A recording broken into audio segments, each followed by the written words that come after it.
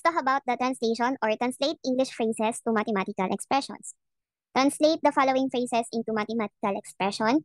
Number one, a number is added to 6. Ibig sabihin, we have an unknown number. Let's say that is x. Unknown number natin mga x. So, a number, let's say x, is added to 6. Okay? So, added, ano bang operation ng added? Diba? Operation involved is addition. So, if we're going to translate that into mathematical expression, so we have 6 plus x. Bakit siya 6 plus x and not x plus 6? Kasi yung number daw, yung number ay i-add natin kay 6. Number added to. Okay, kaya siya 6 plus x. Okay? So, yan. Ito naman, kapag plus naman, pwede naman din natin gamitin yung x plus 6 kasi kahit baliktarin naman natin yan, same lang yung sagot. For example, 6 plus x, try natin kung equal x plus 6. Mari, ang value ng x natin ay equal to 3. So, we have 6 plus 3 is equals to 3 plus 6. So, 9 is equals to 9. So, kahit baliktarin mo siya, same pa rin po ng sagot. Okay? So, but the construction of the sentence, it says a number is added to 6. So, we have 6 plus x. Number 2, the sum of a number and 6. So, when we say sum, the operation involved is addition, a number, x, and 6. So, we have x plus 6. Okay? A sum of a number and 6. Number 3, 6 more than a number. So, we have 6 more than. So, ibig sabihin, addition, a number. So, kapag may nakita kayong more than, okay, uunahin natin yung a number bago yung 6. Kaya meron tayo dyang x plus 6. Okay? A number muna, okay, yung phrase muna or word muna after nung word na more than, bago yung 6. Hindi pwedeng 6 plus x. Okay? Pero again, kapag addition, wala tayong problema, hindi tayo mamamali kapag isosolve na natin yung problem. But the construction of the sentence is 6 more than a number, so we have x plus 6. Number 4, a number increased by 6. So a number increased, so addition, by 6. Ibig sabihin, meron tayo ditong okay, as is na x plus 6. Number 5, a number is subtracted from 6. So, meron tayong number x. Okay. So, nakita niyo yung word na is. So, yung is na to, it doesn't mean equal. Okay, hindi po equal yan. So, sabi dyan, a number is subtracted from. So, ang operation involved natin dito ay, syempre, minus. Okay, and then 6. Kapag nakita po kayo ng from, di ba, pig sabihin ng from ay sa simula. Okay, from muna, and then, sunod yung a number. So, we have 6 minus x. Okay? Kumbaga, una muna tong 6 bago mo i-minus mo yung number kasi subtracted from 6. Okay? Next, the difference of a number and 6. So, difference means minus a number and 6. So, we have x minus 6. So, as is lang to. Number 7, 6 less than a number. So, 6 less than minus ulit a number. So, para siyang yung number 3, 6 more than a number. So, pag may word na less than, unahin muna natin yung a number. So, we have x minus 6. Number 8, a number is decreased by 6. A number. So, may is na naman. So, hindi po ibig sabihin ay equal ha. Depende po yun sa construction ng sentence. So, a number decreased. So, minus ulit by 6. So, as is lang ulit to, we have x minus 6. Number 9, 6 less a number. 6 less a number. So, hindi to katulad sa 7 na 6 less than a number. This is just 6 less a number. Ay 6 less a number. So, ito lang ay as is, we have 6 minus 6. Okay? So, ang ibig sabihin nito, kunwari yung mga x plus 6 na to, kita nyo meron tayong iba't ibang way how to say it, how to express it in English phrases. Or yung x minus 6, okay, pwede siyang the difference of a number and 6 less than a number is decreased by 6. Okay? So, once again, kapag may nakita po kayong a number is added to, yan po, baliktad. Or yung 6 more than, or yung 6 less than, baliktad din. And then, yung subtracted from, ganun din, baliktad din po. Pero kapag 6 less lang, as is po siya. Okay? So, sa minus, very strict tayo dyan kasi mag-iiba siya ng ibig sabihin. Try natin. Kunwari yung 6 minus 6 is equals to x minus 6. Example, ang x natin ay equal to 3. 3 na lang din. So, we have 6 minus 3 is equals to 3 minus 6. So, kung titingnan mo dito, 6 minus 3 means 3. And then 3 minus 6 means negative 3. And they are not equal. Okay, so kapag sa minus, hindi po tayo pwedeng magkamali ng position ng letters and number. Pero kapag plus, okay lang. Kasi as you can see, the proof, nag-i-equal naman sila. Okay? Next example, number 10. the product of 2 and a number. So, ang operation involved product means multiplication, so times. Okay, so wag tayo gumamit ng x kasi yung a number natin ay x. So, times. And 2. So, the product of, okay, may of siya dyan, ibig sabihin, okay, nakaganyan siya. Okay, yung 2 and a number ay 2x. Okay, kasi ang operation natin ay times. So, kahit wag na po kayo maglagay ng parentheses dun sa 2x, okay na po yan. Okay, kahit wag na din kayo maglagay nung times na symbol na ganyan, okay na rin po yung 2x lang. Okay, next 11, 2 times a number. So 2 times a number, operation involved ay multiplication, and then a number. So we have 2x. And then number 12, twice a number. Okay, we have also 2x. Okay. Next naman is a number multiplied by 2. So a number multiplied by 2.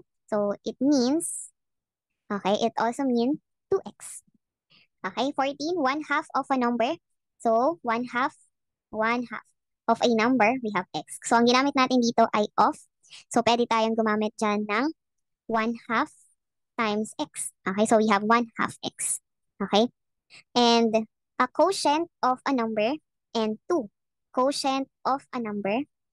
So ang operation involved sa quotient is division, a number, and 2. So that is x over 2. Next, number 16, the ratio of a number and 2. So ratio means division, a number and 2. So pwedeng x over 2. Number 17, a number divided by 2. A number divided by 2. So ang operation involved also ay division. So it means x over 2. Okay, so as you can see, on number 14, pwede rin po itong isulat as x over 2. Pare-pareho lang, di ba? So ibig sabihin, ang simpleng 2x, pwede siyang magkaroon ng maraming version ng English phrases. Ganun din yung x over 2 natin. Okay? So let's have another example of translation ng English phrases to mathematical expression. Okay? Twice the sum of two numbers. Okay? Twice the sum of two numbers. Okay? Two numbers. So what is the answer? So our answer here is 2 times x plus y. Imagine, ito yun, di ba? Pag sabi natin twice a number, ibig sabihin 2x. Twice a number. Isang number pa lang siya. Kasi ang sabi dito is sum of two numbers. Kaya nagkaroon ka dito ng isa pang number. Okay? And then of course, sum daw nung two number. So hindi kasama yung 2 sa parentheses. Kaya siya nagkaroon ng 2 times x plus y. Okay? Next, 5 more than thrice a number. So meron tayong word na more than. Okay, and then 5, and then thrice a number. A number, thrice means thrice a number. More than means plus 5. Okay, so kapag nakita kayong word na may than, so di ba nagbabaliktad, so unahin muna natin yung 3x, tsaka natin i-plus 5. So the answer here is 3x plus 5. Okay, next is we have 3 less than twice a number. So since may less than, okay, and then 3, and then twice a number.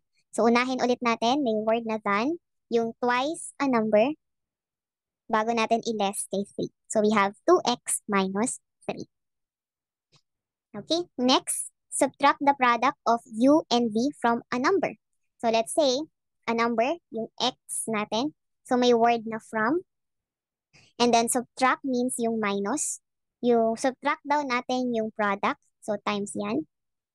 Of u and v. So, magkasama yung u and v. So, we have x minus uv. Okay? So, from muna, yung from, unahin natin yung word or phrases after the word from. So, which is the x or a number. So, we have x. Since operation ay minus, minus daw natin yung uv sa x. Kaya, x minus uv. Next, 4 times the square of a number. So, 4 times the square of a number. So, square. Kumbaga, naka-square siya. Okay? A number is x. And then, 4 times. So, meron tayo ditong 4x squared. Okay? 4 times a number. Okay? Next is the square of x increased by the cube of y. So, the square of x increased by the cube of y. Okay? So, the square muna ng x. And then, increased by, operation involved is plus by the cube of y. So, the answer here is x squared plus y cubed. Okay. Next, the product of the sum and difference of x and y. So the product means times the product of the sum and difference of x and y. Okay, so ibig sabihin, meron tayong product, nakaganyan. Sum and difference ng x and y.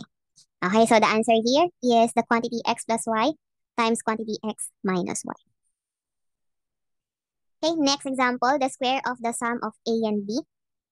So square of the sum of a and b. Okay, so we have a plus b kasi sum. Okay, a plus b. And then naka-squared. Kaya quantity a plus b raised to 2. Okay, next example, p divided by the sum of 5 and a number. So here are the two choices. You can pause the video if you want to answer so that you can think what is the correct answer. Okay, so let's have p divided by, so the operation here is division. The sum, okay, we have plus the sum of 5 and a number. So here, makita natin the correct answer is yung p all over 5 plus x. Okay. Next is we have 1/2 times the sum of two numbers. Okay, so here are the choices. Again, you can pause the video.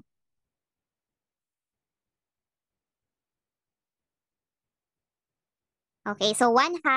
Okay, we have 1/2 times the sum of two numbers. Okay, 1/2 times the sum of two numbers. So, sum ng dalawang numbers. So, ano ba yung representation ng two numbers? So, pwede siyang x plus y. So, tama yung mga nakaparenthesis dito, may x plus y. So, tingnan natin kung tama ba yung replacement ng two nila, yung 1/2. So, 1/2 times, so, tama na ito, 1/2 times the sum of x plus y. Okay? But also, this is also correct kasi pwede nating i-over by 2. Kasi meron po yung 1, di ba? So, yan yung 1/2. Okay? So, both are correct answer. Okay, next is the sum of A and B decreased by 1/2 of a number. Okay? So, the sum of A and B decreased by 1/2 of a number.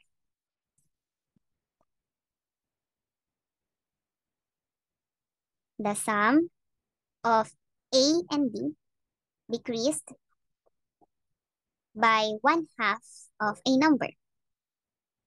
Okay, so the correct answer here is both.